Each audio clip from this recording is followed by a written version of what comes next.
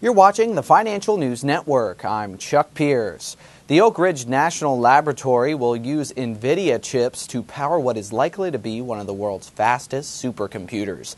The supercomputer will, in the long run, pack as many as 18,000 Nvidia graphics processing units and have the potential to transport 20 petaflops of peak performance, making it one of the fastest computers in the world. In the first stage of the Titan deployment, which is now underway, Oak Ridge will upgrade its existing Jaguar supercomputer with 960 Tesla M2090 GPUs based on the Nvidia Fermi architecture. These GPUs will serve as companion processors to multi-core CPUs in the Cray XK6 computer. In the second stage, expected to begin in 2012, Oak Ridge plans to deploy up to 18,000 Tesla GPUs based on the next-generation NVIDIA architecture codenamed Kepler, NVIDIA said.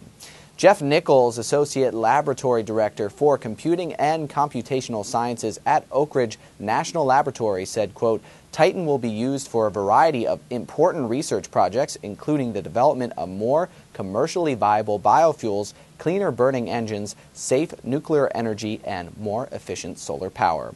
Nvidia has a potential upside of 20.5% based on a current price of $14.78 and an average consensus analyst price target of $17.80. For further updates, keep it right here to the Financial News Network. I'm Chuck Pierce.